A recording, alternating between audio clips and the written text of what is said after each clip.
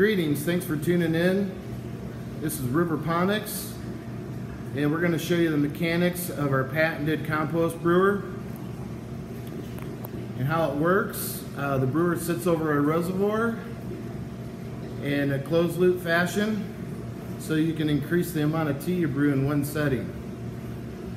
Alright, so we have a removable lid. All the parts and pieces to the brewer. There are no glued fittings. This is your airlift chamber. This is removable, all parts and pieces. And then you have a filter housed in the brewer, which is removable. And this is the compost wand.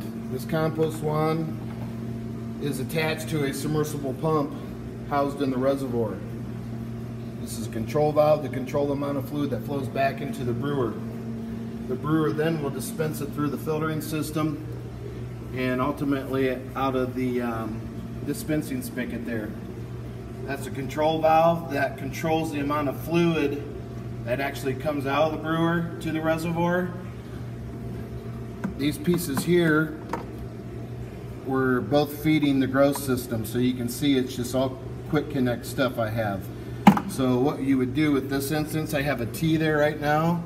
You would put that cross in there in its place of the T, and then you can adjoin your tubes here that go out to these growing systems in a tent enclosure. Alright, so then you have your overflow protection. This device prevents your brewer from overflowing. This actually controls the submersible pump that is housed in the reservoir. On the back wall here, you can see this is the piggyback connection of the overflow protection, and this is where your pump plugs into the back of that. So I can turn this on and kind of demonstrate how this works. We got her running. I got the valve shut off now, so there's no water dispensing out of here. I'll turn that on, get water flowing. We'll fill this up and show you how the overflow protection works.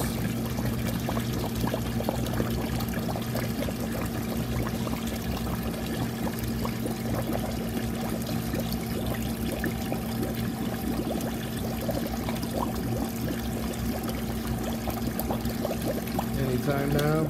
There we go. Timed perfectly. So that's how that works, okay?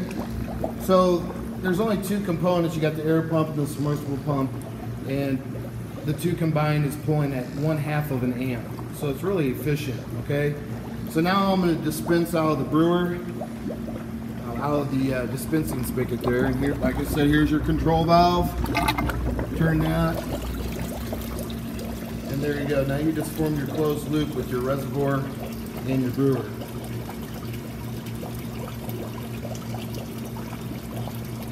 Now some people ask, why do I have the air tube ran like that? And that is because if you had a power outage and this tube was below your water line, that water would backfeed into your air pump and ruin it. So that's why I have it ran up above the water line, to prevent any damage from my air pump from an unforeseen power outage. So that kind of shows you the versatility of what you can do. Also, what's nice with the brewer and its method of use, being able to, tie it to grow systems and things like that, is you can get real creative with the chemistry of your nutrients. So you can do a combination of things in here, all different types of tea tinctures these days, kabashi tea tinctures, seed sprout tea tinctures, all different kinds of stuff that you can be implemented. You can use slow release nutrients and water soluble stuff. So it's pretty cool. There's a lot of products on the market these days that you can get real creative with your nutrients. And that's what's very advantageous as far as the patented brewer here. Same retails for $2.99. It's a really good price for what it can do.